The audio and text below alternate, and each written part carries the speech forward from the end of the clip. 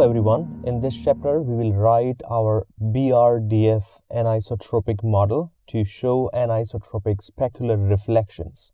And I have created a scene in which we have some silverware and the metal surfaces. And I have created a material and I have applied a shader which is lighting BRDF anisotropic, which is an exact copy of IBL shadow GLSL with the name changed so that I can apply the shader onto the material.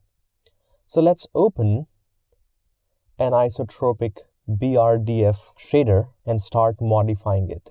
I will also add BRDF here so that we know it's a BRDF model shader.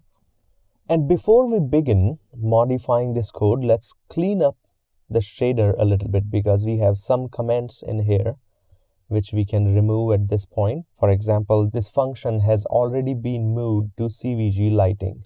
So let's delete that, move this function to CVG lighting as well. So cut it and paste it in here. Indent it properly, save it, save this shader as well. And let's see if we get any compilation error or not. So far it's good.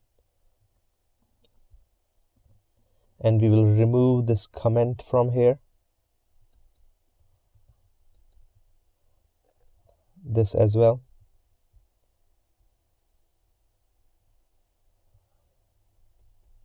Here too.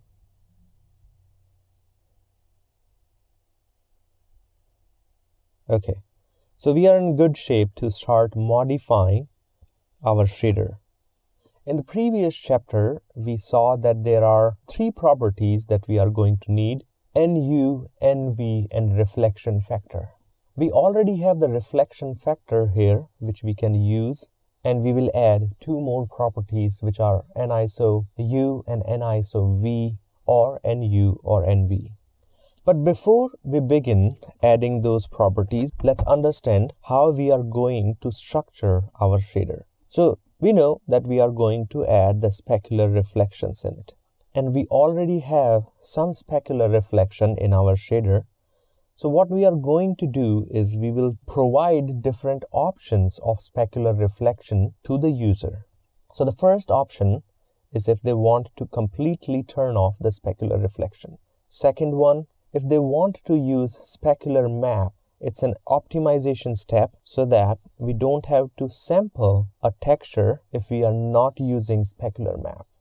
And the third option will be specular map off. And the fourth option will be anisotropic specular reflections. So these are the four options that we will provide to the user, and we will be using keyword enum for this option. So we will get a drop-down menu using which user will be able to select the option they want. And then we will add two more float properties, NISO U and NISO V. We already have the reflection factor as a property, but we are only using it when the IBL mode is on. So in this condition, we will add if either IBL reflection mode is on or the specular reflection is set to anisotropic. In both the cases, enable this property because we are going to need it in the shader code. So now let's get back to our shader and start editing it. So here are our properties of specularity. We are defining a map here, specular factor and specular power, which we used in our Blin-Phong specular equation. Right after that, to keep all the specular properties all together, we will start adding anisotropic specular properties. First thing we are going to need is keyword. First option will be off. Second option, if we are going to use a map. Third option, there is no map. And the fourth option is anisotropic reflections. We will call this property specular, and the label will be specular mode. It will be a float property, and by default we want to use a map. Then, because we want to provide a way of using tangent maps to define the tangents of the mesh, we will use a map which we will call tangent map. the label will be tangent map. It will be a 2D texture.